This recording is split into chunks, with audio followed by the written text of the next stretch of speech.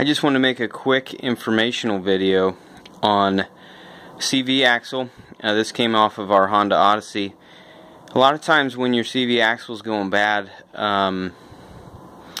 you hear a clicking noise when you turn the wheel fully, and you go around in a circle. You'll hear a popping or a clicking in this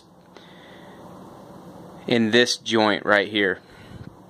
On our van, actually, when we were going like 60, 65, at times we'd be driving down the road and it'd be like shaking massively, like a tire was going to fall off. We'd pull over, everything on the front end was tight. I couldn't really find out what was going on, but I would stick my hand up on this axle and I could feel quite a bit of slop as I went back and forth. And I actually just pulled it off, and it has a ton of slop up here, and actually was just about ready to come apart, and it actually came apart as I was pulling it out.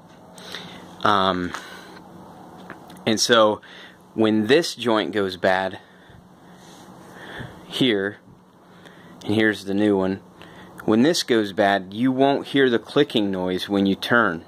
So we didn't hear any clicking noise whatsoever. You couldn't tell that it was going bad, and it was only when the engine warmed up, when we went long distances, the heat must have made things just a little bit more loose, and everything would start vibrating on the front end.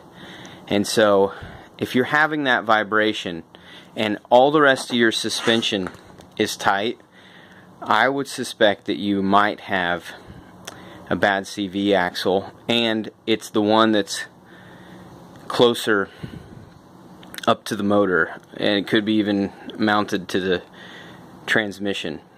So this is just really informational. To be safe, if you have that shaking, I would get your vehicle looked at right away, or at least change your CV axle if it's got slop in it.